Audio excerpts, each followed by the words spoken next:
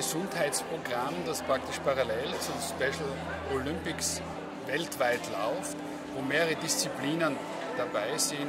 Das geht von Hören über Augen, Sehen und unser Bereich oder mein Bereich ist Special Smiles, also das ist der Zahngesundheitsbereich. Wie viele Ärzte und Ärztinnen arbeiten da freiwillig mit? Ich habe freiwillig 17 Ärzte. Es gibt niemand Unfreiwilligen, aber es sind 17 Zahnärzte, die sozusagen für diese Zeit ihre Ordination zumachen und für Special Smiles, für Special Olympics und für mich hier arbeiten. Was motiviert die? Die gute Sache und dass sie in ihrer Praxis auch ohnehin Menschen mit mentaler Behinderung behandeln, dass sie gute Erfahrungen mit denen haben und ich muss sagen, es ist etwas, was sicher vom Menschlichen her den Horizont schon erweitert und es ist ein unheimlicher Spaß, muss ich sagen.